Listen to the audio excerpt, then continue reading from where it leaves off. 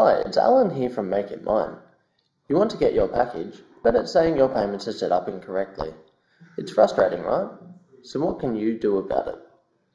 You can set up your payments correctly by following these two simple steps.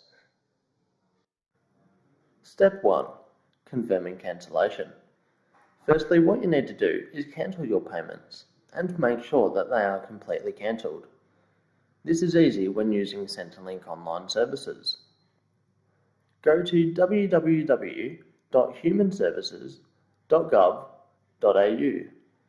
Click Log On, select Centrelink Online Services, and then log into your Centrelink Online Services. Once logged in, on the left-hand side will be a menu. Hover over Deductions, and then click on View, Add, or Change Deductions. In here, you can select the payment that you want to change. In this case, you want to select your payments being made to Make It Mine and cancel your payment.